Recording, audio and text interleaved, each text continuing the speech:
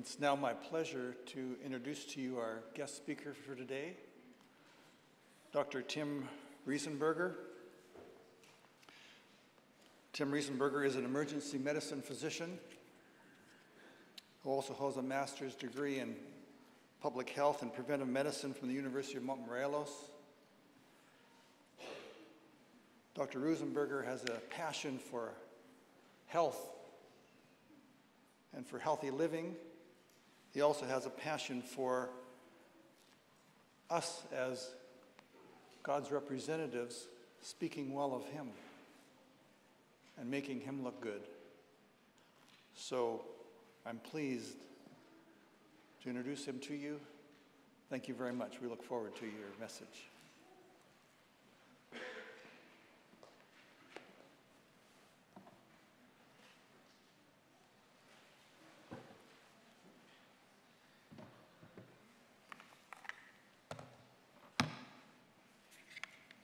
Happy Sabbath. It's so great to see so many of you. That's amazing. It's like super packed. Really excited. Some of you came from very far away. I don't know how you guys live up here. It's cold. I mean, it's not like California. Although it did get cold at Weimar sometimes, right? But I remember my roommate, DJ, and we would leave all the windows open all the time. I guess we just love that fresh air. You know, I realized that Weimar is actually a tuberculosis sanitarium. Did you know that?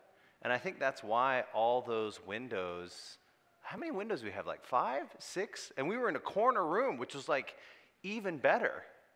And it gave us like superpower. Because every time DJ would get out of bed, he would like do this reverse pull-up off of his bed and come off the bed. I'm like, his entire weight was just on like his fingers. I was just like, how's that possible? It must have been like the fresh air or something like that. But it's cold. I won't lie. It's my personal belief that in harsher environments where you don't have as much sun or warmth or whatever, God kind of gives you additional benefits. You know, there's actually a treatment in medicine that's just treated by cold air, breathing in cold air. Does anyone know what it is? Your kids have probably had it many times. Yeah, croup. That's right. How did you know that? Kid. When you took him to the ER with the window rolled down in the car and then they were better, you're like, I swear they were dying at home. I swear. You better start coughing really bad. Don't make me look like I wasn't supposed to be here. But the last kid I had, I actually admitted. I had to give him vapinephrin like ×3, and he was like, when I saw him. So I believe you. When parents say their kids are sick, I believe you, even though they're like eating Cheetos and playing like in the emergency department. I swear they were vomiting. I said, I believe you. It's okay. It's all right. I don't ever second guess mom or dad. They know that kid better than you. That's what I always tell people. I always just believe them. And I tell my residents that. They're like, this kid is fine. I'm like, yeah. But mom said he had a current jelly stool. So we're going to admit him. Sorry. Well, I don't see it. I'm like, but she saw it. It was Jell-O, I swear. I'm like, no, don't do that to people. So I'm very, very happy to be here and happy to see not a friend from college, but a friend from medical school, Dr. Ramon Issa and his wife. Very good to see you guys. Always love Ramon's smiling face. He's always happy. He doesn't need to watch this presentation because he is always happy. Right, Celeste? See, she said yes. Uncued, right? He's always a happy guy. He would always be like singing songs all the time, too. Do you remember pampiniform plexus? Do you remember that from Anatomy Lab? He'd like think of little funny ways to remember stuff. And that's the thing, is I think that this morning I was looking at this post, and one of my other colleagues, do you remember Dr. Margaret Song? I don't know if you guys remember Dr. Song, but she put this great advice on her wall, and everyone was like saying, well, I can't do that because I got a kid. Well, I can't do that. I'm a personal trainer.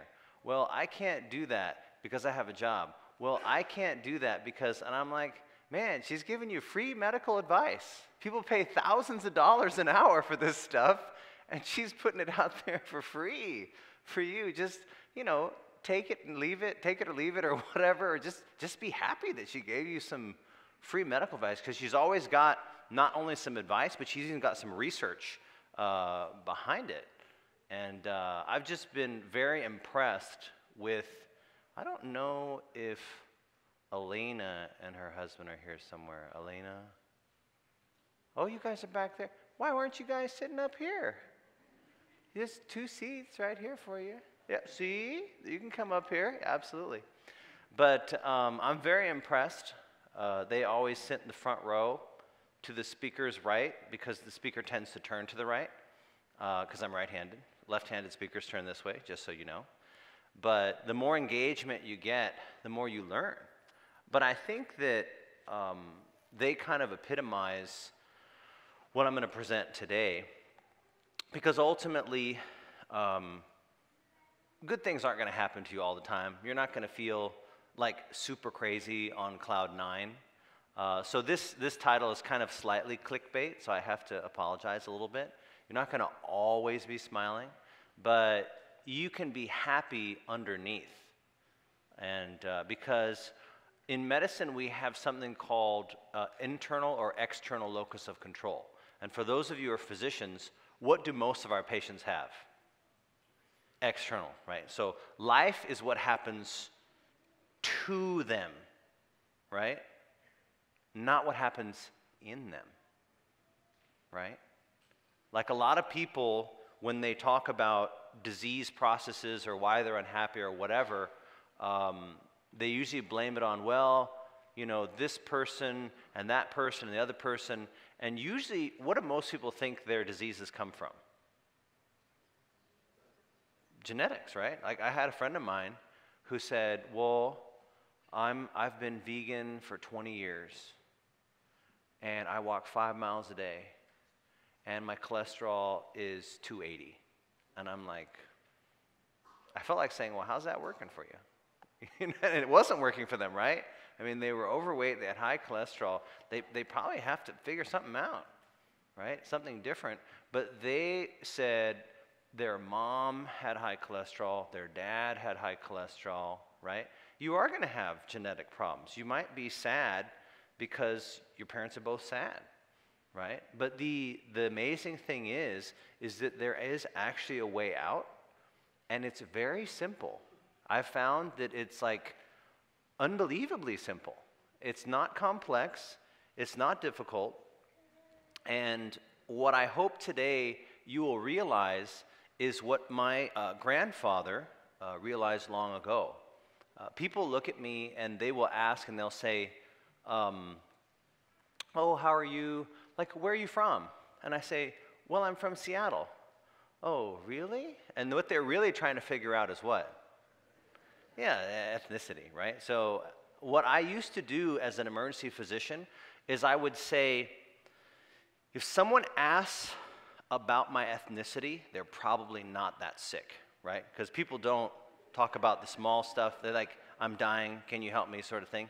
But I had a guy who was having a STEMI, actually an ST segment elevation MI, and before he was going under and I was getting intubated, he said, where did you get your last name?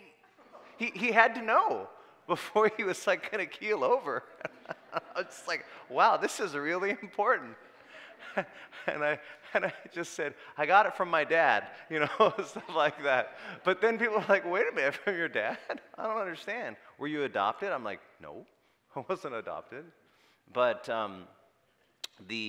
my dad's side is the German side, my mom's side is the Asian side. So I look Chinese, my brother looks white, my sister looks like, they think people are like, are you Hispanic? She's like, no. They talk to her in Spanish. Like people from Mexico talk to her in Spanish. And she's like, I'm not Spanish.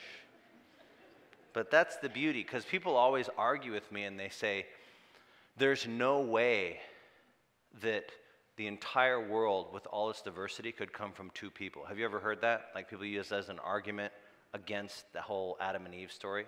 And I said, I can show you like one of my nephews who's blonde and the other one who's darker than me in just one generation.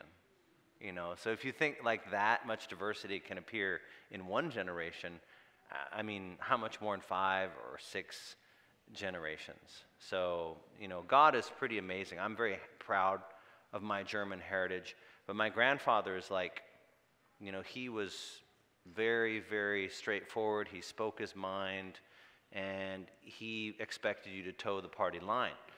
And if you didn't, then you weren't allowed to ask questions either. So I remember one time I came, and I thought to myself, I wonder if he's going to be upset if I go on this trip, because I had invited them to live with me. My grandparents lived with me for almost 15 years. Anyone have a relative who lives with them that you take care of?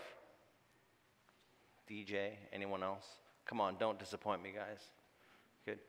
Did you know that if you take care of an older relative, that relative will live longer? It's proven, actually. There's data on it. But here's the kicker. Did you know that not only will that older relative live longer, but you will live longer? And everyone in the household will live longer, as long as you're not the primary caregiver. Because then you're up till like 1 or 2 a.m. as the primary caregiver. Where's my sister who told me I stay up till like 1 a.m.? I think she's here somewhere. But I told her maybe try to get some help or whatever. So I was blessed to have my grandparents living with me for almost like over a decade, at least for my grandmother.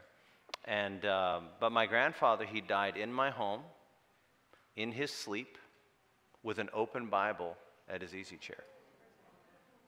And I mean, it doesn't get any better than that, except for translation without seeing death, right? So I'm very thankful for that. But the time when he did move in, he wasn't really that happy with me. I was going to do a mission trip to Peru, and I thought about kind of like not telling him, and so he kind of found out kind of at the very end. He's like, we've only been here like 3 or 4 days, and you're going on a mission trip? That's not very polite. So I thought, Lord, well, you know, what am I going to say? Well, I'll just tell him straight. I said, well, yeah, I'm going on a mission trip.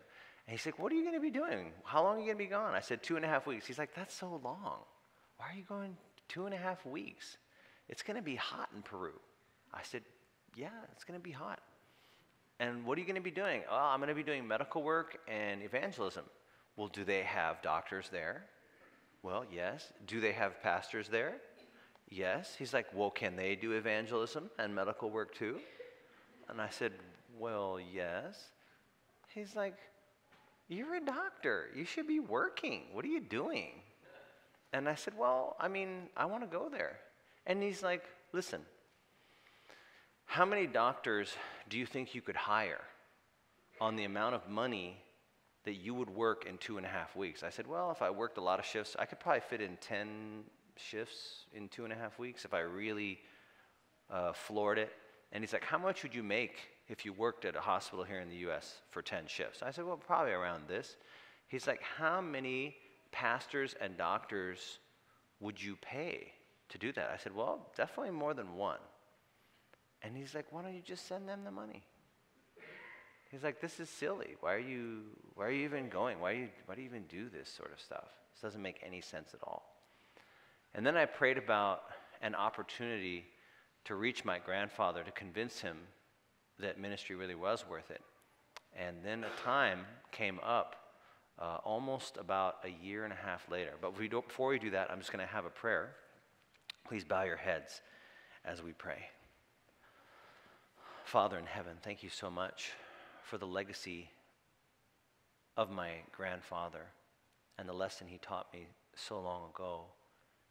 And I just pray, Lord, that anyone here who is sad, who feels like there's more to life, that they would discover the secret of true fulfillment and true happiness. And I just pray that you would please empty me of self. Help me to not be anxious for anything, but to trust in you. Help me to be free in you. Help my lips to speak only your words, and help it to be a blessing to at least one person out here, that they might know that you love them and can truly give them happiness. In Jesus' name, amen. So one of the interesting things is this verse. Wherefore, when he cometh into the world, he saith, Sacrifice and offering thou wouldest not, but a body hast thou prepared me. In burnt offerings and sacrifices thou hast no pleasure. Then said I, Lo, I come. In the volume of the book it is written of me, to do thy will, O God. Now, who's saying this? Who's saying this? Jesus, right? So here's my question. Did Jesus send money to save us? Right? And if you truly believe, like, who was Jesus? Who was Jesus? Yeah, he was not just the Son of God, but he was actually God, right? He was equal with God, no different than God. Because some people say, well, someone just sent somebody else. No, Jesus was God. He came himself. He didn't send an angel or an emissary or something like that. So he came himself. So that's a very interesting concept. This was a book that was written after I did a week of prayer at a high school. Now, just so you know, in this particular country, there was only about 2,500 believers at the time. And what was interesting is I had 25 decisions for baptism. That's like 1% of the total population in that week. It's incredible. And I'm still hearing stories even to this day. Not all of them have stuck with it, but they still remember. Even the ones that have left, they still remember. And I want to encourage you, for those of you who have done work and, maybe your patient gained that weight again, right? Maybe your kids left God, right? That seed's still there. They know what to do because you know what you've taught them, right? They know what to do. Don't be discouraged if some of them fall off the wagon because God's still working with them. God is still working with them. Your labor for them was not in vain. It was absolutely not in vain. And don't ever think that for a second. So I had this book, and it had little letters from the baptismal candidates, and at the same time, I had some other letters from other people, and my grandfather saw me come back from a mission trip one time, and he's like, what are you reading? And I said, these are the letters from the people from overseas, what I just came back from. He's like, let me read those. So I let him read them, and here are some of the letters. This young girl was the one who drew this little artwork there. Hi, Tim. It's great to have you here at our academy. I really liked your short and interesting sermons. I'm just saying. This particular school wanted short, and I'm like, okay, I'll give you short. That's fine. Because they're like, well, young people don't want to listen to something for an hour. Is that true? I don't know. They felt that my sermons were too short. You'll see this come up a lot. But I just do what people tell me that invite me, so that's fine, whatever. But because they feel like people don't have that attention span. But I feel like if something's engaging and relevant to me, I can listen to it. It's interesting, right?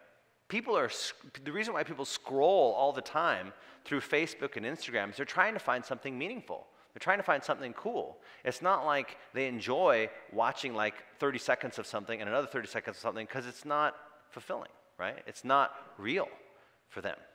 I really liked your short and interesting sermons. This week, I felt closer to God than ever in my life.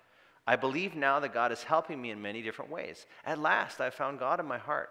I want to be baptized because I can hear that God is calling my name. I want to study the Bible more too.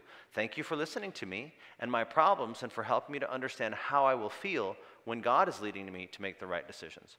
I hope that you will come back and visit Sweden and our school again soon. Many greetings.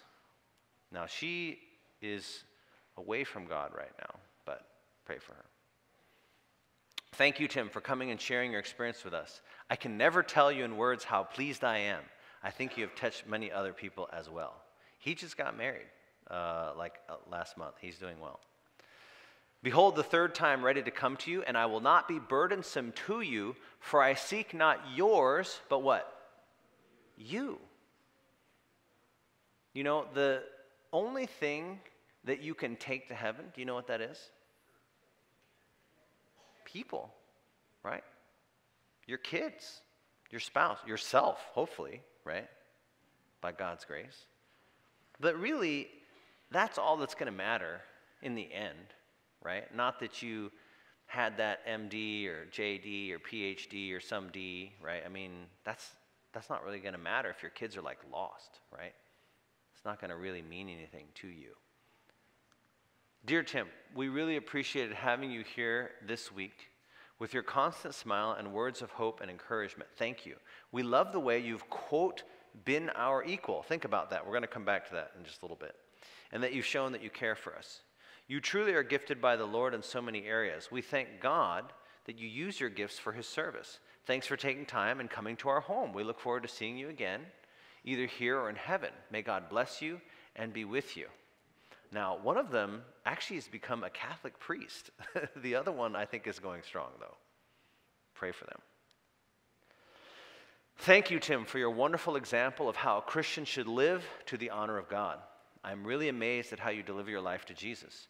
I'm also amazed at your knowledge of the Bible, and I can really see that God is working through you in an incredible way. Your work and desire to tell others about God is extremely important, and I really hope you enjoyed your time here at our school. I surely did. I also think you succeeded as becoming one of us. Please continue the good work you're doing in collecting treasures for heaven. I thank you personally for being here, and I hope to see you again. If not in this world, I know I'll meet you in heaven. God bless. From your dear friend, and he wrote it that way. And he's doing well. He's actually an evangelist for the conference.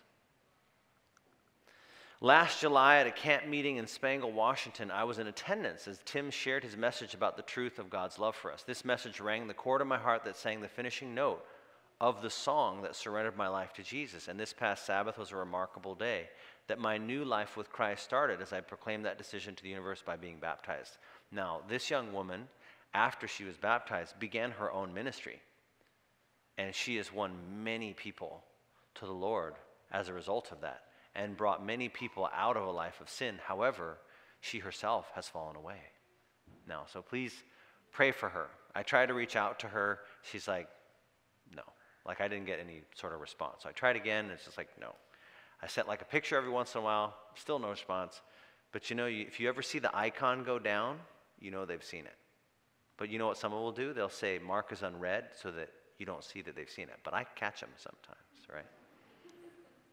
For though I be free from, don't think that it's not making any difference. That's my point, right? Just because it doesn't look like people are paying attention, no act of love or kindness is ever wasted. I want you to know that. Don't ever think it's wasted. Never think that phone call is wasted. Never think that card is wasted. Even if that person never acknowledges it and you don't even hear from them again, you may not know what a difference that made until the judgment. You don't know that. You don't know. That little thing that you do may be the life or death decision for that person. For though I am free from all men, yet I've made myself servant to all, that I might gain the more. To the Jews I became as what? The Jews, that I might gain the Jews. To them that are under the law, as under the law, that I might gain them that are under the law. To them that are without law, as without law, being not without law to God, but under the law to Christ, that I might gain them that are without law. To the weak I became as weak, that I might gain the weak. I made all things to all men, that I might by any means, what? Right? Everything you do should be a means to an end, right? Whether you're a doctor, or whether you do construction, whether you're an accountant, whether you're a lawyer, whatever you do, what is your first job? What is it? To reach people. That's right. It's all a means to an end, right? It's not about the pastor. Well, we pay our tithe and that's the pastor's job. No, that's your job, right? Jesus spoke not to just his disciples, but who did he speak to when he says, go ye into all the world and make disciples of all nations, teaching them to observe all things that I've commanded you? Who was he talking to then? All believers, right? At the time, how many believers were there in front of him? 500, right? Now, were all solid Christians? No. It says they believed, but some what? Some doubted. You may say, but I'm not really that committed. I'm not really, involved. I don't have any like super duper talents. I'm not like a, speaker. I'm not a doctor. I'm not a lawyer. That doesn't matter, right? There are people that you can reach that a professional can never reach. Like I have a guy, and his name is Ernest. He's probably watching this sermon, but that's okay. I'm going to tell him anyway. And he's about 6'6", and he is almost 300 pounds. And his prior profession before becoming an Adventist was he was a drug dealer in East LA. Now, one of the reasons why I support Ernest and I encourage him is that since becoming an Adventist, do you know how many Bible studies a week he does? Throw out a number. Does anyone do even one Bible study a week with somebody? One person, two people. Two? Anyone do 2 Bible studies? Wow. 3, 4, 5 or more? Nobody. Ernest does 30 Bible studies a week. And he has to support himself. But he doesn't make much. He's like an insurance agent, right? He has a hard time budgeting the literature for the amount of people he has to give literature to. So I basically called Seminars Unlimited, and I gave them a donation. I said, if I give you an obscenely large donation, would you promise me that you will supply a person for Bible studies until Jesus returns? And they said yes, but little did they know how much literature this man's going to use. His first order was 3 boxes. So, and I told him that. So he's so excited. I didn't give him the money, even though he probably needs the money, But the reason why I support him is that he can reach a population I cannot, right? If I go into some parts of East LA, or if any of you go into parts of East LA, you know what's going to happen to you? You'll be shot. But if they see a 6'6" big black dude walking through East LA, you know what's going to happen? They're going to say, oh, that's Ernest. Wow, why has he got a Bible, right? They're not going to bother him because that's where he grew up, right? Those are all neighborhoods where he can carry the light that are unreachable to you and I. There are places that you can reach that many of us have no access to. God has given you a mansion in heaven. He's preparing a place for you. But did you know that just as surely as he has a specific place in heaven for you, he has a specific place on earth that he wants you to work? Did you know that? And that's right there within your sphere of influence. You have really made me think. You have really turned my mind and my heart upside down in a positive way.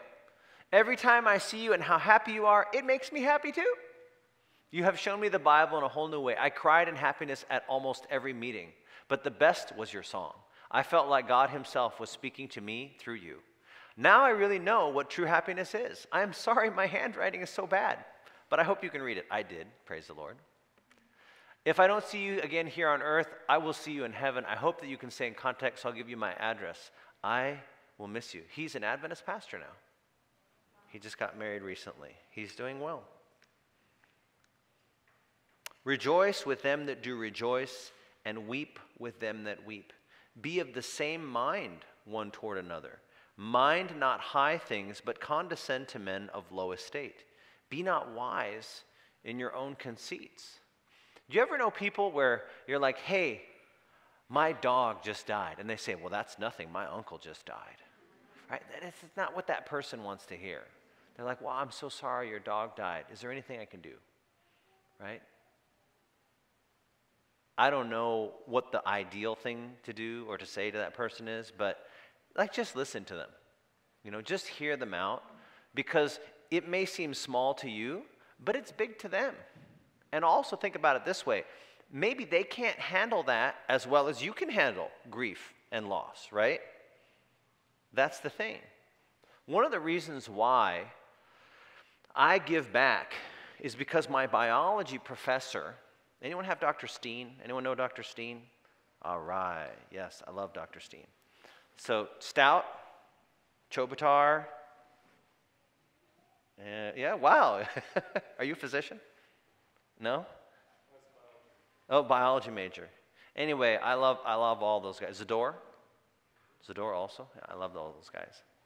And I remember Dr. Steen, instead of doing class one day, he took some time to go through an interesting study. He said, if you took the world and you shrank it down to 100 people, I don't know if he did this with you guys, but if you shrank it down to 100 people, there would be 51 women, 49 men, 60 of them would be Asian. He went to all these demographics, and at the very end, he said, and only one of them would even have a chance to go to college. How many of you have gone to college? Raise your hand. How many of you could have gone to college? Could have gone to college. Oh, even, okay. How many of you went to college or could have gone to college if you really wanted to? Raise your hand. Okay, so everybody, pretty much, right? Now, many of us have not only gone to college, but we've gone to grad school, right? We've gone to professional schools. And that's the thing, is that we've got to give back to others, right? To whom much is given, much is required. And again, it may not be necessarily just the college thing. How many here grew up with in a Christian home? Your parents were some sort of Christian. The majority, right? Is that a privilege? Sure it is. That's a huge advantage. Does everybody have that advantage? No way, right? That's ginormous. So if you think about what you have compared to others, ask yourself this. If God has given you great talents, great resources, and believe me, compared to most third world countries, all of us are super wealthy. I'll tell you that right now.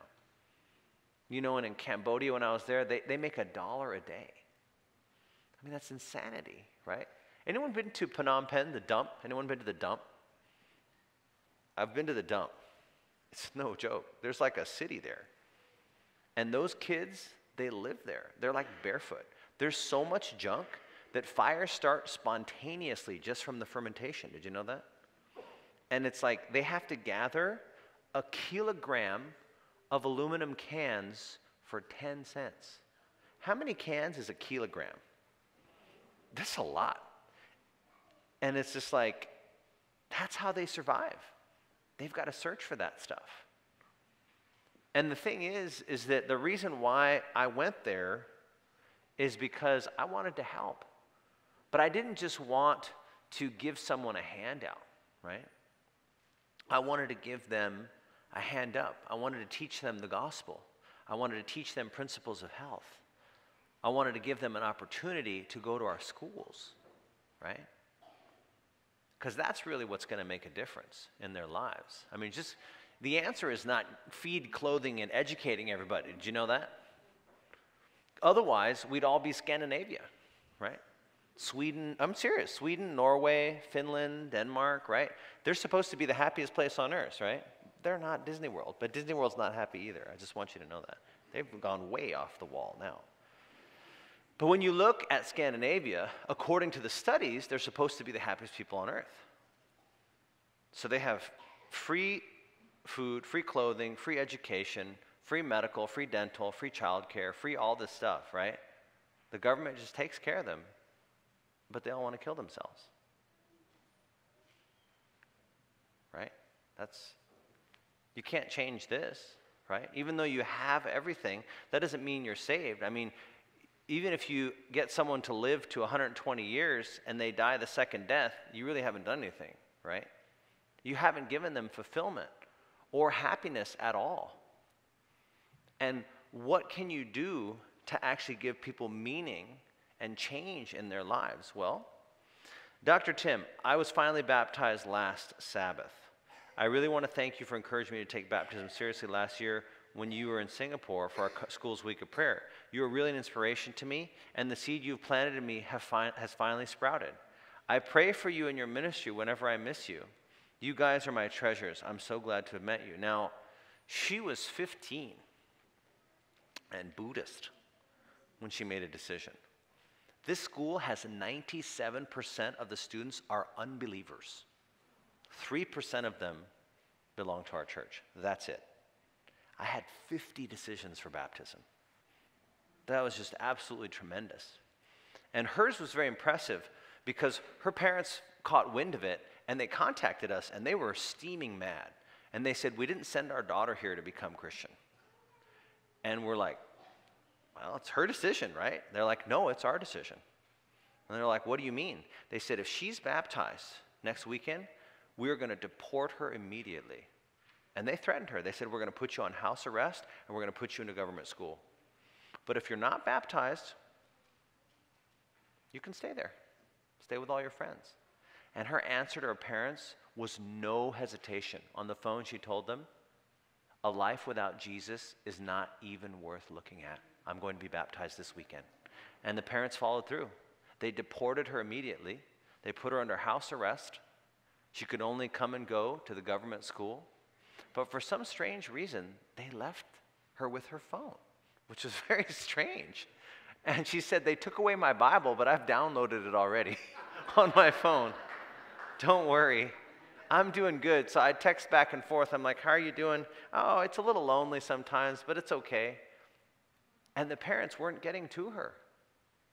They couldn't break her. But you know what they decided to do instead? They sent her to UC Santa Barbara. And that broke her. They said, you can be free. You can do whatever you want. Just go here, have friends, hang out. And they slowly weaned her away from the truth. Sometimes it's better when we're being persecuted, isn't it? Sometimes hardship isn't as bad as you thought. Because sometimes the enemy is when you can do whatever you want. When you're happy, when things are going well. I asked two friends of mine, hey, do you have anything to pray about? No, we're good. Everything's going great, thanks. The other person, anything to pray about? Any persons to pray about? No, everything's fantastic. Those are the people I worry about. If you ask me what I pray about, I have a list like a mile long of people I want to pray for, of things like a mile long. I'm like, well, how long do you have to pray? That's what I'll tell you. Why don't I just give you the top 3, right? That's what I'll do. But that's the thing, right? How many people do you think were here at the meetings last night and the night before? How many do you think? 20? 15? 50? 50? Wow, you're so optimistic. I love this. It's fantastic. Do you think there was 50 last night? I don't think so. 45, yeah. How many people do you think are here now? I'd say 200, maybe. 200 plus? Really? Oh, upstairs. Okay, so maybe more, right? So what's the difference? What do you think the difference is? They don't have diabetes? Come on. No, it's got to be more than that, right? But do you know, how many people here know somebody with diabetes or someone who probably should lose a few pounds? Raise your hand. So everybody. So how many people should have been here? Everybody, right? But I don't know, maybe you guys all know everything. I don't know. Maybe you've you got the pipeline with Dr. Issa, so you already have all the answers, right? No, I know Dr. Ramon is also one of the most humble people I've ever known. He will never tell you he has all the answers. But he's very intelligent. Even though at Pine Springs Ranch, there was a question. Do you remember this? Remember the talent show?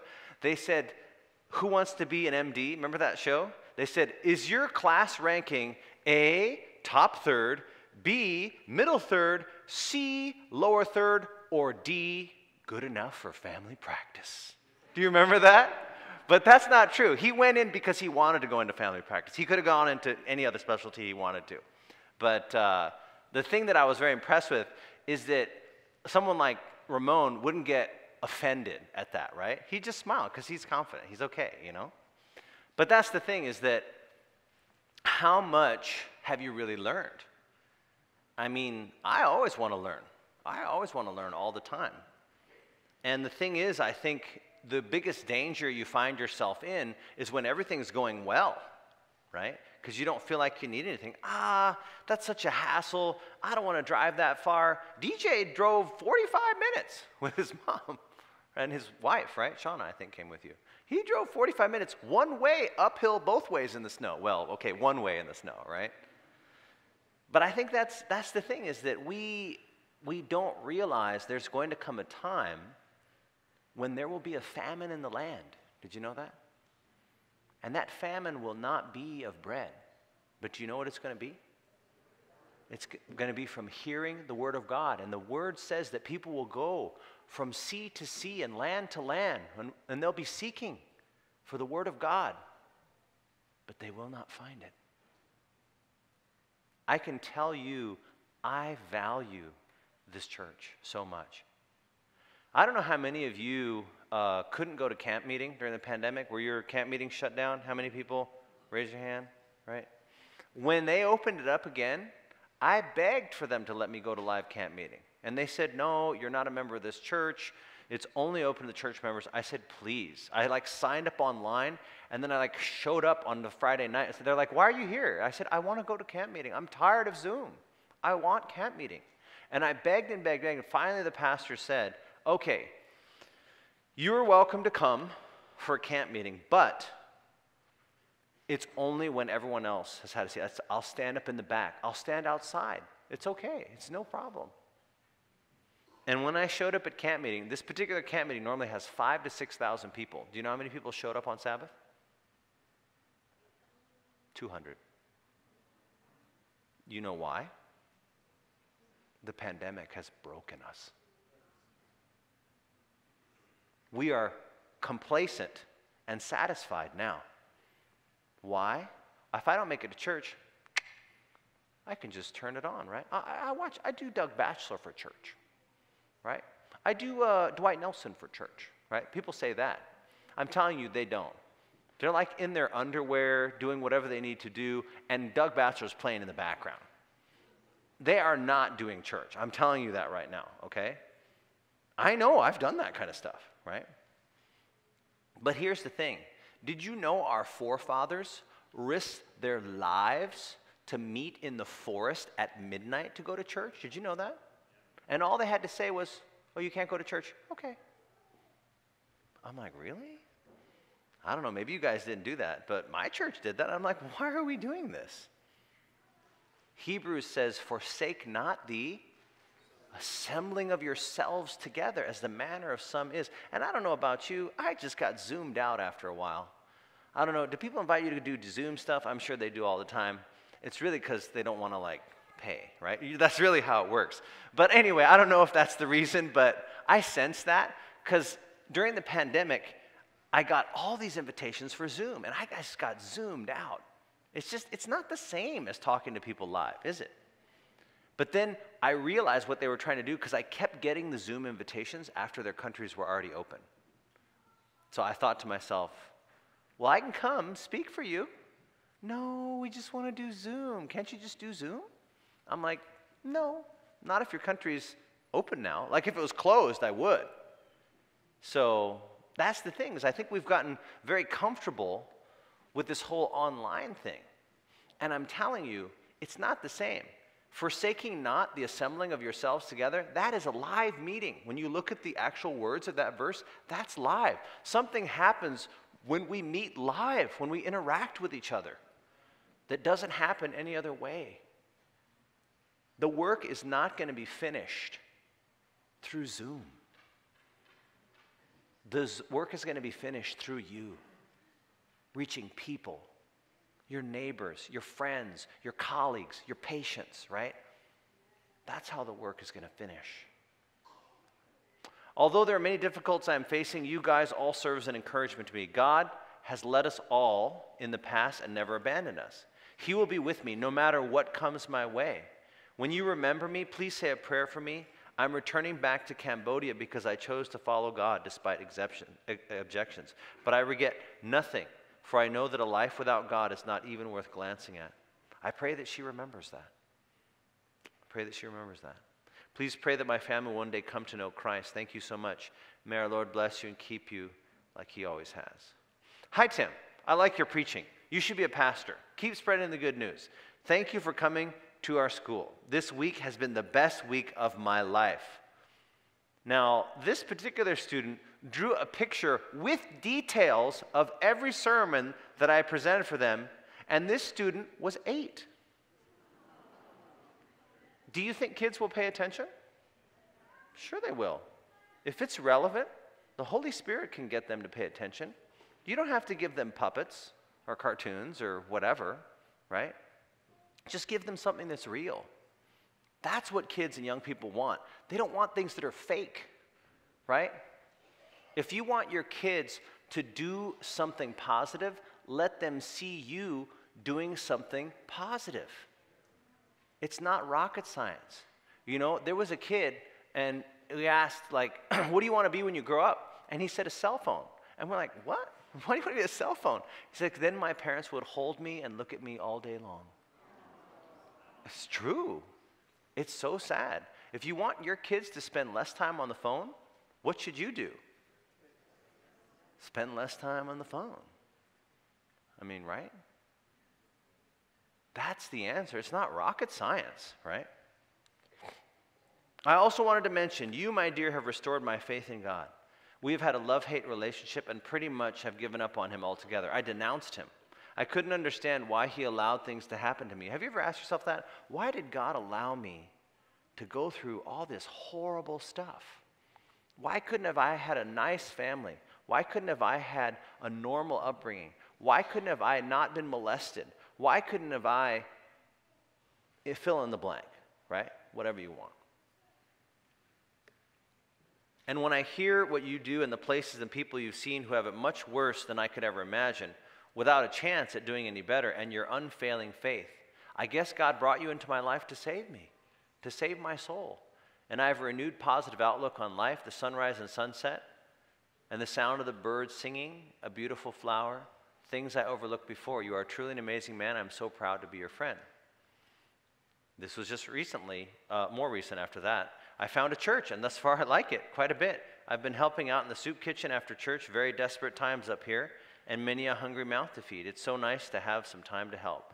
I know they need hands in there, and it's quite an undertaking to feed so many on such short order. Where can I find the videos of you again? Now, this young woman I met as a result of a friend of mine who is kind of really into the new age sort of vegan scene, and we interacted for quite some time. Now, at the time I met her, I could never go to where she worked because she was in a place that you wouldn't go. But I'm telling you now, she's given up that lifestyle. She married a very committed Christian guy, and she's this far from our church right now because she's so interested in the health message. It's like she's in phenomenal shape. But the difficulty she has is that many of the people in church, like she expects them, when she comes to a church, she expects them all to be like vegan and like bodybuilders and like in super good shape. And I'm like, it's not like that. I just got to warn you. So she's kind of confused. She's like, nobody's at all doing anything that you do in this church. And I'm like, well, you could start. So it's tough because people get confused, right? When they come to a church from someone who invited them, and they're like, well, they don't do any of this. This is kind of weird, right? But there are a few people who have what's called an internal locus of control. They're willing to continue. They see the good for what it is, and they leave the bad, right? They don't have to embrace that. They don't have to take in anything that doesn't seem helpful. One of the wisest things my father ever said, he says, Tim, you can learn something from everybody, even if it's a bad example not to follow, right? That's the thing. You can learn something from everybody. So don't think for a moment that, I'm not going to go to that church because I don't get anything out of it, right? You will get something out of it, or you'll give something to it, right? This is from one of my friends. He's actually married to one of the One of the most famous adult actresses in the world. She's now retired, but he has this blog, which is an anti-Christian blog, and this was actually posted on his wall one time.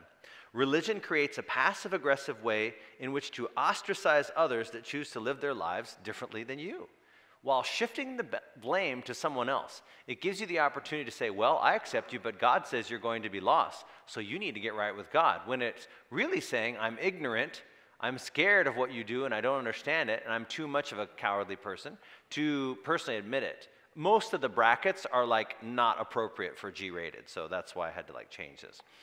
Gay people don't sneak into your house and harm you in your sleep. Well, not typically, so what's your problem? We tolerate it because they disguise their true feelings under the guise of religion.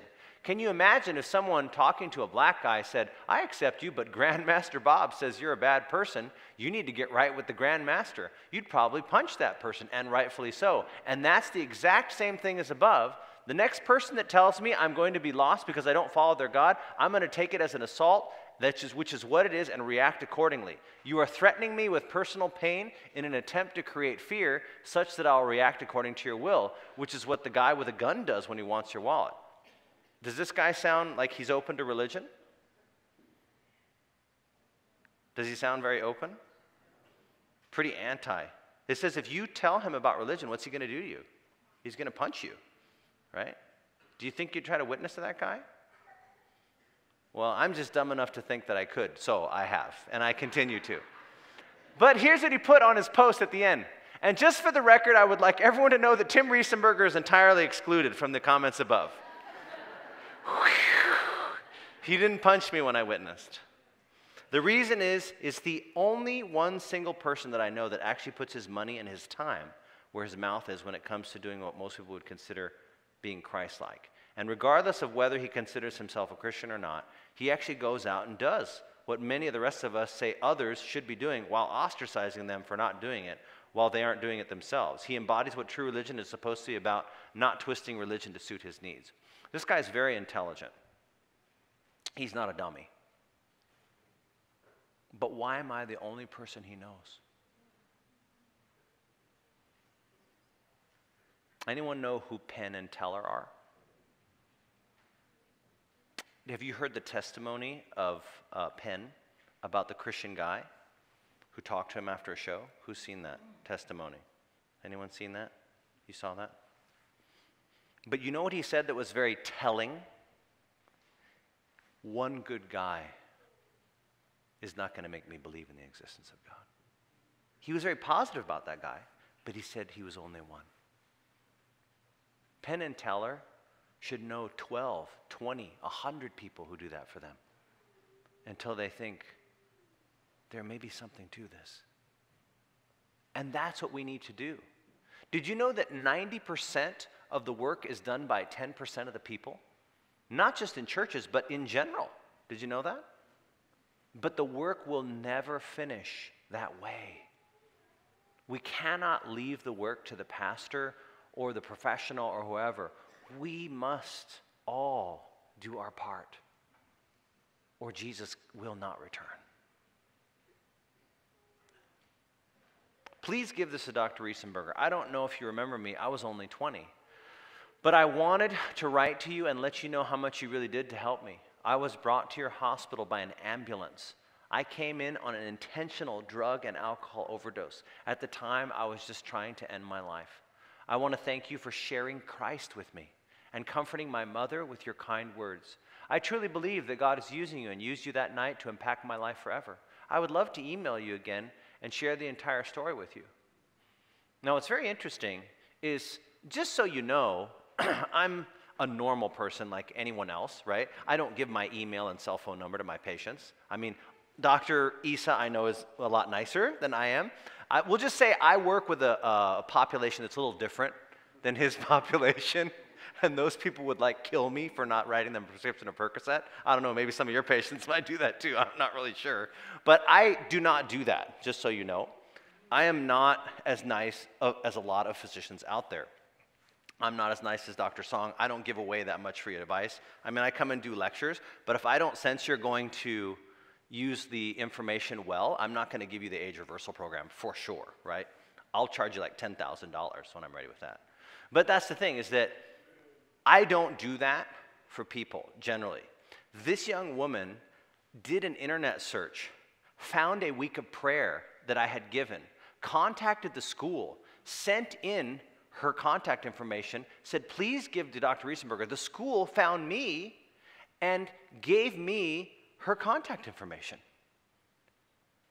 That's a lot of effort. That's a lot of effort.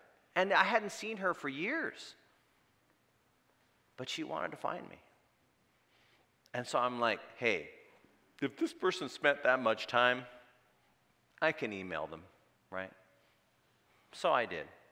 And I said, hey, it's good to hear from you. She's like, I'm such and such. And I'm like, can you remind me? Like, I didn't really remember her. And when I realized who she was, the scenario was this. This young woman was basically trying to kill herself. And she had told her friend she was going to do it. And in their effort to try to save her life, they said, hey, we're having a party over here, and this really cute guy that you've always liked, why don't you try to kiss him before you die or something like that? And she came there, and they had the police and the paramedics waiting to put her on a hold. And she was furious for what they did. And of course, when she came in, I put her on a hold, right? And I don't think I really did very much, honestly. Like, she says I shared Christ with her. I spent like maybe 5 minutes in the room. As an ER doc, it's like, if you spend 5 minutes in a room, that's pretty good, actually, right? So I just remember the Holy Spirit impressing me when I looked at this young woman, and I'm like, she is flushing her life down the toilet. She had dropped out of school. She was on drugs. Her tox screen was like pan positive, you know. And she had taken a pretty lethal type overdose of something. So I gave her the antidote. I gave her alcohol. I gave her charcoal. I checked her alcohol level. It wasn't like super bad. I mean, I didn't have to intubate her or anything like that. But I remember her sitting there wearing the mask of shame, all this black charcoal all over her, just drunk and high out of her mind. And the Holy Spirit just impressed me and said, you need to pray for my daughter. And so I looked at her and I said, you know, your mom and your cousin are so scared about you.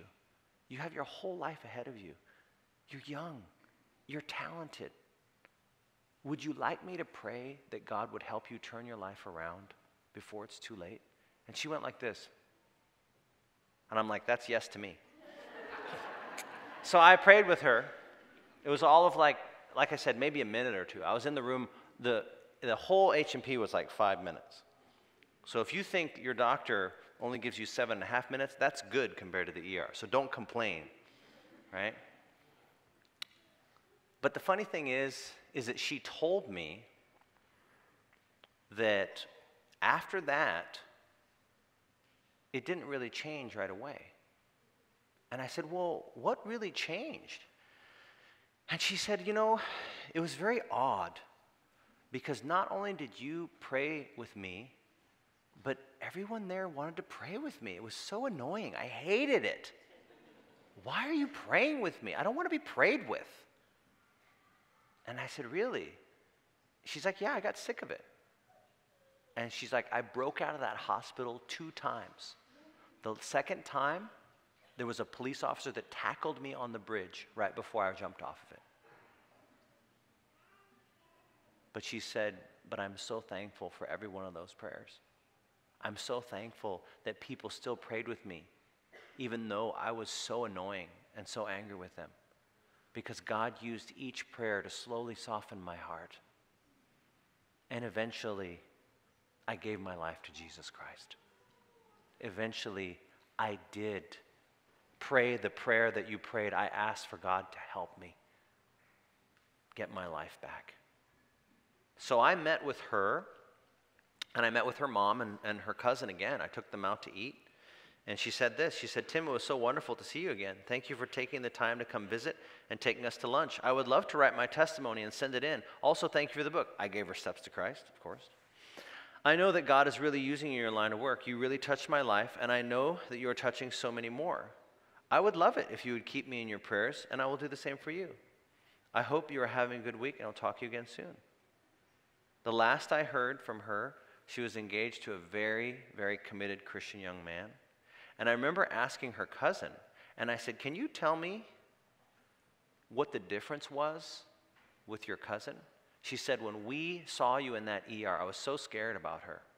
And the best way I can describe her is that she had this dark cloud over her, something oppressive. I don't even know what it was. But now she is full of light. She's so happy. I don't even recognize who my cousin is. Have you figured out what the secret to happiness is yet? Christ's method alone will give true success in reaching the people. The Savior mingled with men as one who desired their good. He showed his sympathy for them, ministered to their needs, and won their confidence. Then he bade them what? And people will say, well, how do you know when you've won someone's confidence? How do you know when to start sharing spiritual things? I said, they will ask you questions. That means they're open, right? They're open to learn. But people don't care how much you know until they first know how much you care. That's very important. If people think that you've got some kind of angle in helping them, they're not going to be open. That's one of the reasons why I do a lot of philanthropic work. It's not because I don't need the money. Obviously, everyone needs money, right? But the thing is that if I'm doing something for pay, it interferes with the conflict of interest. And people don't think I'm actually trying to help them. And they think, you're just trying to get me to join your church, or, you're just trying to do this. No, listen, whether you join my church or not, that's totally up to you. If you don't want 10 extra years in the blue zone, by all means, don't join it. Right? No, you laugh. There's people who do that. Does anyone remember the year without God? Who remembers the pastor with the year without God? Who knows who that is? He was my mentor. He was like someone, I mean, he's very talented. He's a much better speaker than I am. I'm telling you that. And I engaged him over and over again to try to help him, bring him back. And at one point, there was a bunch of kind of responses, and I just said, listen, why don't you just stick with it, even though you don't really believe it? Just get the 10 extra years. And he responded to me, and he said, if there was a plant-based, family-oriented people group who did daily physical activity, there would be 10 extra years for them. And I said, and where is that people group? And he was silent, and his friends just jumped on me at that point. They were like literally hammering me left and right, and he finally told them, no, he's right. I accept it. It's true. The Adventists do live 10 extra years. The data is clear. But I'll give up those 10 years to be true to myself. And he walked away from not only 10 extra years of this life, but of eternal life. But I still pray for him. I still reach out when I can, because he's still alive. And where there's life, there is still hope. Dr. Tim, thank you so much for allowing your smiling face and your love for God to shine upon us this week. Thank you so much for coming. The school needed it, and I needed it. Thank you for showing me that I need a new heart and that there is hope for me. I look forward to see you here again. And I want you to know that there is hope for you. There is absolutely hope for you. It doesn't matter what you've done, where you are, how far gone you think you are. God can help you. This young woman went as a career missionary, like for a year right after that week of prayer. It was unbelievable. I want to share this with you. How many of you have won one person to Christ ever in your life? Raise your hand. A few. That's good. Praise the Lord. How many people have won more than one person to Christ? 3, 4, 5, 6, 7, 8, 9, 10, 11, 12, 13, 14. Okay. 14? Praise the Lord. 15? 16? Amen. That's awesome. You're like a witnessing machine. That's great. But what I want to share with you is that sometimes it's not about just the people outside, so to speak. It's not about a numbers game, per se. This young woman, she grew up in a Christian background, but she fell away.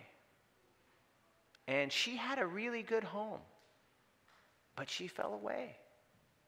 You know, people can be lost even in good, loving homes, without divorce, without abuse, right? She didn't have any of that stuff. People can still be lost.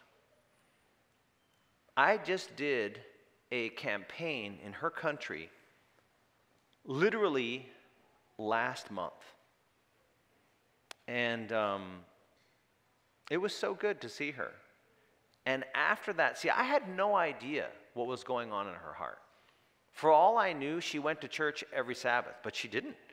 She said, I'm planning to go to the nearest church next Sabbath, and it's going to be the first time in many years that I've gone to church.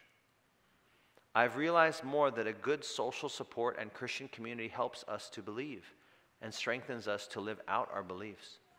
Thanks so much for our weekend together. How many of you have ever skipped church before and you just, were really tired, you had to stay home or whatever? Like most of us. How many of you that day had someone from church say, hey, I missed you at church today. I just wanted to check, see how you're doing? Not as many. How many of you have gone maybe 2 weeks without at church? Did someone call you? No. Wow. One of the reasons I'm convinced that other countries grow a lot more than we do is, you know what happens in South America or Africa when you don't show up to church? Does anyone know? Church comes to you. They send a delegation of elders to your house. They're going to do Sabbath school, they're going to do children's story, they're going to do the sermon and preach it right to you. They do. I'm serious. That's what they do. I'm impressed. I remember we were going to do visitation after church, and I'm like, aren't you going to call this person before we go? They're like, no, that's not how we do things in this country. And I'm like, listen, are you going to just show up? I feel kind of weirded out. But everyone was so happy, right? They were like, wow, you brought the speaker to my house. That was so nice, right? They were impressed. The other thing is, if you called them, they might leave before you come. So you wanted to kind of surprise them, right? So that's the thing, is that when you see someone that's not at church, do you call them? No, that's the pastor's job. Well, maybe the pastor doesn't call them, right? Do you guys know who's missing right now? How many people know who's missing right now in church? Raise your hand. Oh, pretty good. Are you going to call them? Do you normally call them? Good. That's wonderful. Yeah, that's why your church is full, right? That's great. But that's the thing, is I had no idea she wasn't going to church. But I want you to know that she was so happy to be going back to church. And during this campaign, I got not only a message from her, but from other people. Thank you so much, Tim.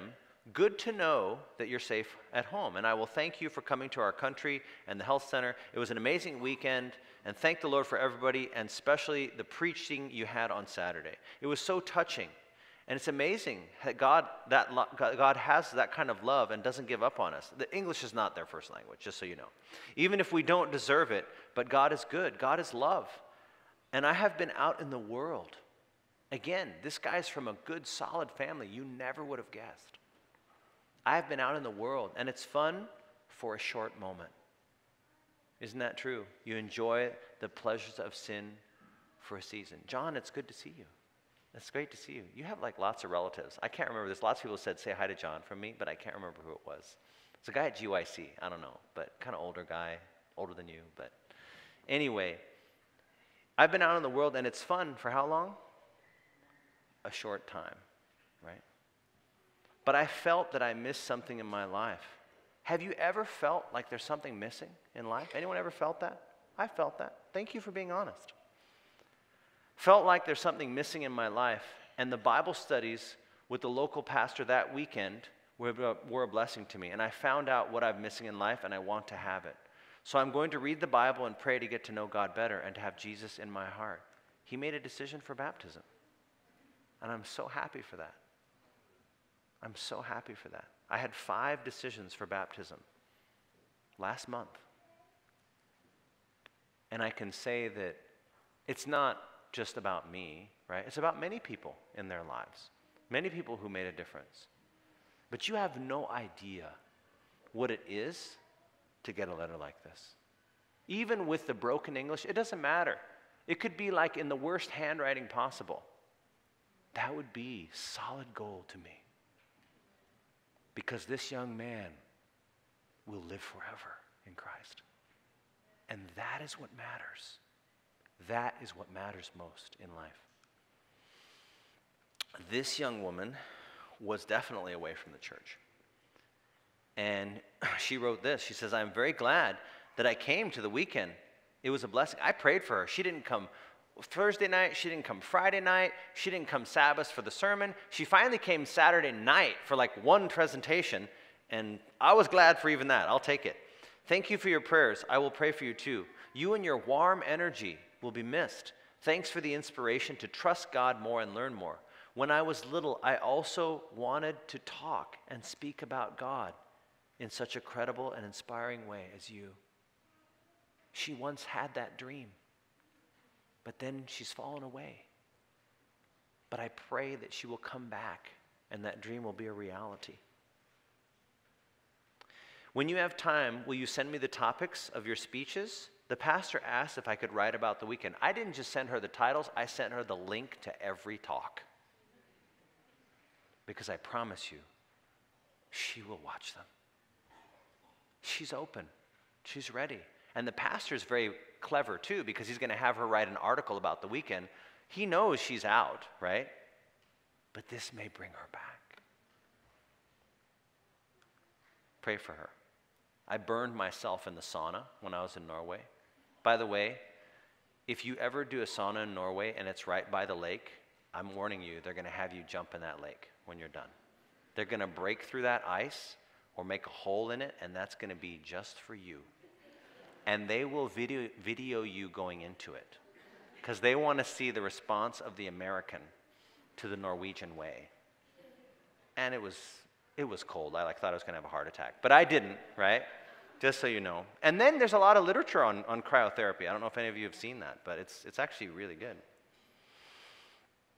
Have any of you ever said, you know, if I could only see a miracle, that would solidify my faith? Have any of you ever thought that? My grandfather thought that. He thought, you know, if I could only see an angel, then I would be saved, right? I want you to know, I was in Africa one time, and I was doing a campaign, medical campaign. It was only me, and I was there with a nurse and maybe a couple other translators and whatnot. And this lady came, and she was being led by her granddaughter. And she went to go sit down, and she almost fell over and whatever. And I said, hi, I'm Dr. Riesenberger. What can I do for you? She's like, well, I'm blind. I'm like, well, how long have you been blind for? And she says, well, a month. I said, oh, okay. Tell me about it. She's like, well, I felt like my heart was racing, and then I couldn't see one side, and then I couldn't see to the other side like a few days later. I said, okay, well, what do you think she had? Yeah, sure, I had a stroke. So she had AFib, right, when I evaluated her. So what do you do for a stroke after a month?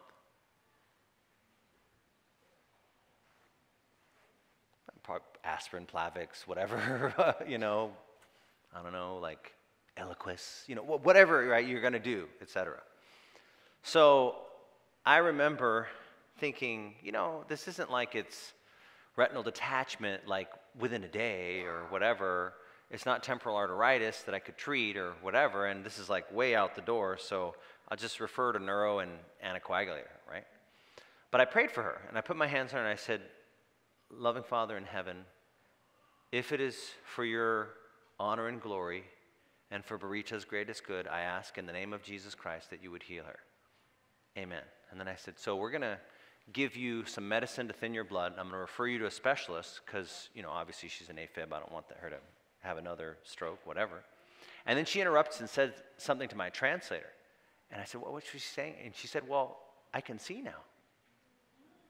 And I'm like, what? So I examined her again. And before, she had no tracking, no light perception, no finger counting, no accommodation, and she was an AFib. When I re-examined her, she had all of those things, and she was a normal sinus. Because when God heals you, he heals you. And I wish I could tell you that after that happened, I never sinned again. But I did. And no one's been healed that way ever since, in my experience. And, I struggled with that. And I thought to myself, well, why, God, right? Well, why? If you healed her, could he not heal everybody I saw? Sure, he could, right? But what happened the next day, when we did the campaign, everybody and their mother showed up. And people started asking me, I don't really have a medical problem, but can you pray for my business financially? Like they would say stuff like that.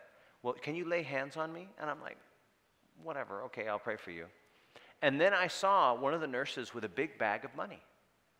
And I said, what's that? And she hid it. And I said, no, what's that? She's like, oh, well, the conference said, I said, I didn't ask you that question. Well, the pastor said, I said, I just want to know what the money's from. And she said, the conference said we need to charge every person so much money from now on.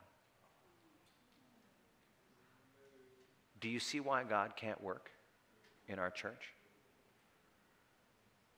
God can't give us the Holy Spirit because we can't handle the Holy Spirit. We would use it for ourselves. And that's the thing, is that God wants to change our hearts more than just our lives. Does he want to heal you? Yes, of course he wants to heal you. But he wants to change you from the inside out, right? I can give you a medicine. I can give you an herb. I can give you a food. And that may change the outside. But it won't change how you got there in the first place. Does that make sense? That's the key that God wants to heal us from. And what I've found in my life is that knowing that God worked an absolute bona fide miracle in my life, it wasn't enough. It wasn't enough to keep me on the straight and narrow. But I want you to know what is enough. Those who thus devote themselves to what? Unselfish effort for the good of others are surely doing what? As Adventists, just so you know, as Adventists, we're not sure of our salvation a lot. I just want to let you know. Many of us are not sure. Do you want to know how to be sure of your salvation? Save others. It's that simple. I am not superhuman. I want you to know that. I'm happy and sad just like everyone else. But I will tell you, that's my girlfriend, by the way, Ashley. But she and I, we pray every day that God would use us and give us an opportunity to help people. And just last week, we're driving down the freeway, and God impressed me to go stop for this guy with a little sign, the homeless sign. So we stopped, and I'm thinking to myself, well, babe, do you have a blessing bag? Because we have these blessing bags, like soap, track, toothbrush, hygiene stuff, food, a bunch of stuff if you're homeless would help. And we handed that to him, and then I noticed the light turned red, and I'm like, okay, I'm supposed to talk to him, I get it. So I started talking to him. I was like, hey, what's your name? Where are you from? Whatever. And he's like, oh, I'm from such and such. Well, where are you staying? It's like, oh, I'm in a homeless shelter. And Ashley's like, but which homeless shelter? And he's like, this one. She's like, I work right there. And he's like, I'm so happy. Thank you so much for stopping. And she'll follow up with him. But then we went out to eat after that. And when we went out to eat, we sat down, and our waiter was kind of friendly, but I noticed that the busboy was this big guy. He had an accent, and he was from Mali. Does anyone know where Mali is? Anyone know a city in Mali? Raise your hand. I guarantee all of you know a city in Mali. You know why? Because I looked at him and I said, you know what? You're from Mali? Are you from Timbuktu? And he's like, oh, yes, I am from Timbuktu. And nobody remembers any other city in Mali, or really in Africa probably, but you know Timbuktu. Hey, you've gotten us lost. Are we like in Timbuktu, right? You've heard that. That's a city in Mali, just for your geographic education. And he was like, right? Now, he was Muslim. I found he was Muslim, so I said, Salam alaikum. And he said, Alaikum salam. He was like very shocked. But the interesting thing is it wasn't so much for Frank. That was his name, not really his name. These are all pseudonyms, just to protect anonymity. But what was interesting is that the waiter told me later, he said, the reason why I'm talking to you now, because I noticed how you treated the busboy, that guy from Africa. I said, really? Why is that? He's like, because I used to be a busboy, and nobody talks to the busboy. So he started opening up to me, and he said, it's very interesting that you guys are talking to me, because of course I've got a track ready to go. I'm starting to witness to him, right? He's like, because I grew up as an atheist, and I have no Christian background whatsoever. My background is pretty much theater. And Ashley says, so is mine. And he's like, Gung. And he's like, really? What's the coincidence? And we finished telling him. I said, but what's the coincidence that we would meet a homeless guy that's right there where she works? We went to Costco. We met 3 other people who were students of Ashley's. In one day, we had 5 divine appointments. And the guy, like, he was almost kind of backing away. He's like, that's hard to believe. Because in the last month, I've been searching for God. Even though I don't come from a religious background, I've been researching and starting to study and trying to find the right way. And the fact that you're here right now is very strange. And I said, it's not strange at all, because that's how God works. He leads you every day right to where you need to be led. And the most satisfying thing in my life is to be used by God as a tool to make that happen. When I realize that the God of the universe is moving circumstances, moving people's hearts, moving my plans in different ways to bring me into contact with his children that are searching. I got his cell phone number right away, and I've sent him 2 of my sermons, and he's already looked at them, it seems like, because he's marked like the love emoji or whatever. But pray for David. Pray for Randolph. Pray for Frank. They are not far from the kingdom of God. But you see, who is the person that is the most blessed by the weekend campaign? Who is the person who is most blessed by the week of prayer? Do you think it's the baptismal candidates? Who do you think it is? It's me. It's not a mystery that I'm happy. I'm sad like anyone else, right? What happens when you go to camp meeting? Where's your religious experience? It's super high. And then when camp meeting ends, what happens? I schedule another week of prayer. And then I schedule another weekend meeting. And then I schedule another and another and another. Whenever I get depressed, all I have to do is do that. Because I know my life has meaning. I know I'm right where I belong. And that is the secret of happiness, is being where you belong, right? You get these like commercials, you know, Joe Montana or whoever, they win the Super Bowl, and they're like, you just won the Super Bowl. What are you going to do? What do they all say? I'm going to Disney World, right? It's supposed to be the happiest place on earth. But that's not true. I'm telling you that. I've been to Disney World. I've been to Epcot so many summers I can't even count. We went there every summer as a kid. But that's not what changed my life. But serving others and intentionally trying to make a difference in their lives, that has made a difference in my life. And why am I happy? Well, wouldn't you be happy? Wouldn't anybody be happy? I had 10 decisions for baptism this month when I was in India. That's 15 in 2 months. souls that have come to know the Savior and have made a decision for him.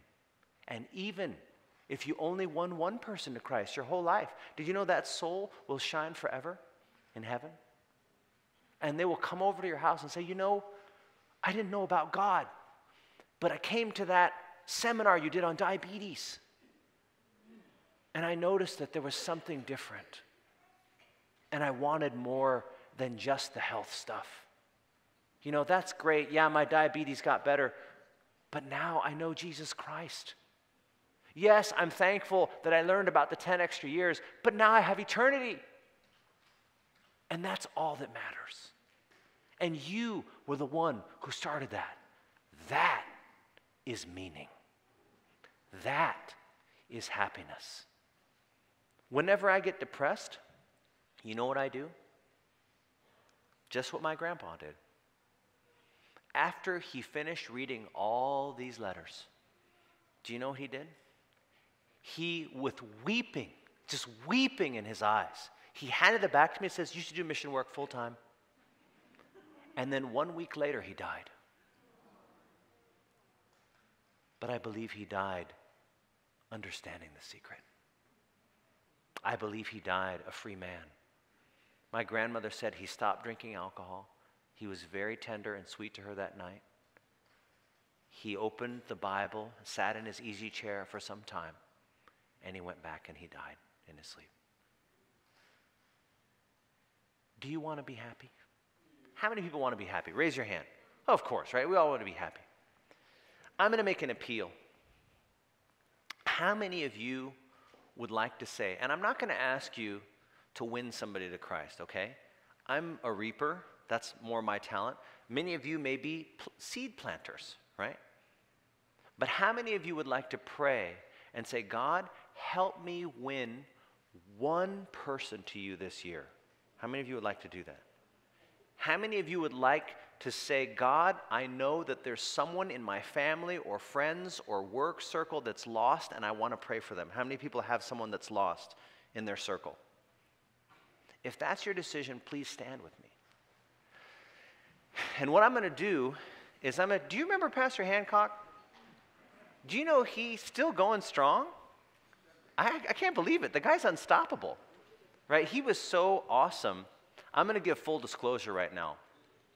I actually cheated in one of his classes. I did. I'm just saying.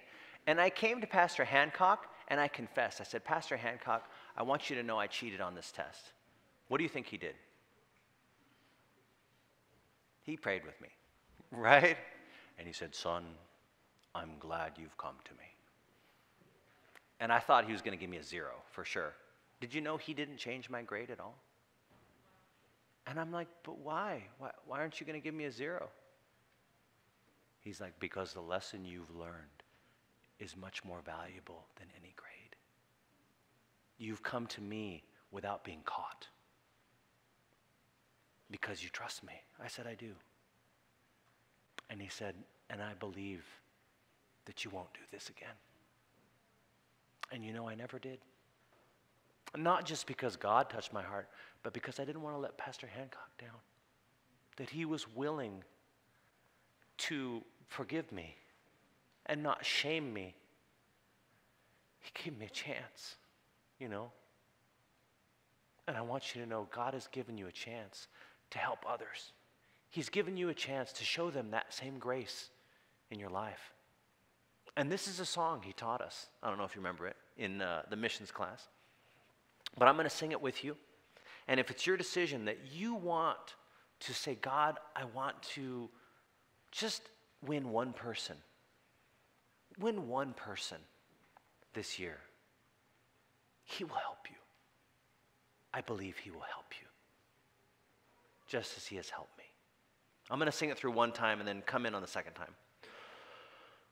Lord, lay some soul upon my heart, and love that soul through me, and may I humbly do my part to win that that soul to thee. Let's try it.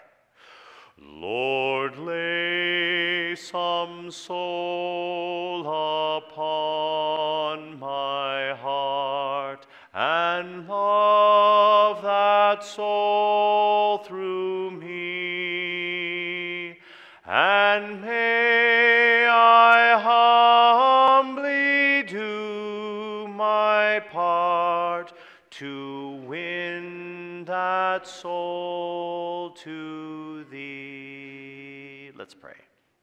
Father in heaven, thank you for showing us that the secret to happiness is doing our duty and bringing happiness to others, bringing the light of truth to others. Thank you, Lord, for all the teachers and mentors and friends that have taught me that lesson through the years. Thank you for the souls that have made decisions for you, Lord. But thank you for showing me that the way to save my own soul is to be helping others. Thank you, Lord, that I finally know my purpose in life. The secret to true happiness is to walk with you every day. Because truly the happiest place on earth is not Disney World. The happiest place on earth is right where you want me to be. In Jesus' name.